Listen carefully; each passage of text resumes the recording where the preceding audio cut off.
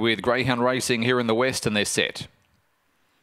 Racing, jumping quickly on the inside was Trickster Lumic, also showing early speed across was Royal Freddy to second, and third was King DeBello. In behind them next Barksdale, Dan Manelli. Wider on the track was Stanger Doug, and then followed by Mole Feta Boy, and Old Mexico's last of all off the back. Royal Freddy worked to the lead. In second place was Trickster Lumic, 3 lengths away next Stanger Doug, then followed by Dan Manelli as they swing onto the corner. Royal Freddy out wide, coming back on the inside. Trickster Lumic trying to lift, but Royal Freddy for Marsh draws away, wins a length and a half. Tight second, Stanger Doug or Trickster Lumic in a photo, then followed by Dan Manelli and Mole Feta Boy. Next in was King DeBello, Barksdale, and Old Mexico was one of the last in.